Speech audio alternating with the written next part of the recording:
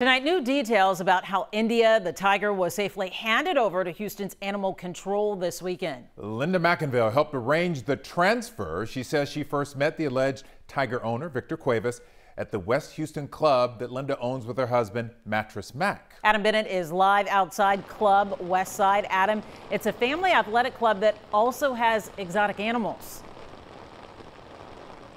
That's right, Mia. Linda McIngvale said that Victor Cuevas and his wife Gia actually came here a couple times within the last year as guests of a former member. McIngvale says she even gave them a couple of capuchin monkeys that she was looking to house somewhere else.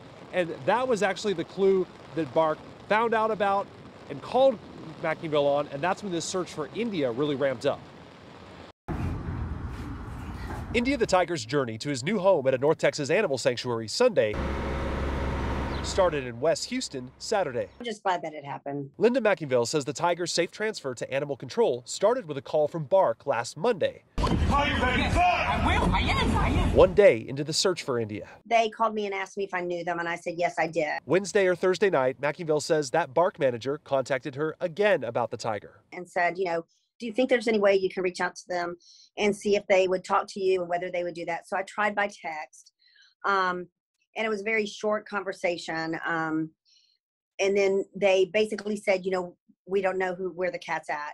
But on Saturday, McIngvale says Victor Cuevas' wife, Georgie, a.k.a. Gia, reached out and said she found India and could have someone drop the tiger off, but wanted promises that India would be okay. McIngvale says she arranged for Bark to be on standby and was at Club Westside Saturday evening around 7 for the handover. I had a back gate that I opened up, and we agreed that the animal would be dropped back there. So they came in through that back gate, and then we went back, made sure the animal was secure. And then Georgie came. She gave him some milk. She gave him some food and stuff, and Bark was literally probably just a few minutes away. You're just a big baby. Thank you. Thank you, Mommy. Georgie Cuevas also went to Bark that night with India. This video was posted on her husband's Instagram account. She seemed heartbroken, but I think that it's in a good place, and I think they probably think that's a good place.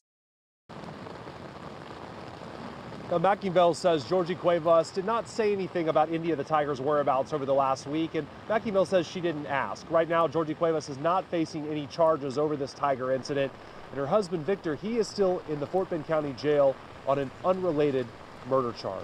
Mia? Still so many questions with this story. Adam Bennett reporting. Thank you.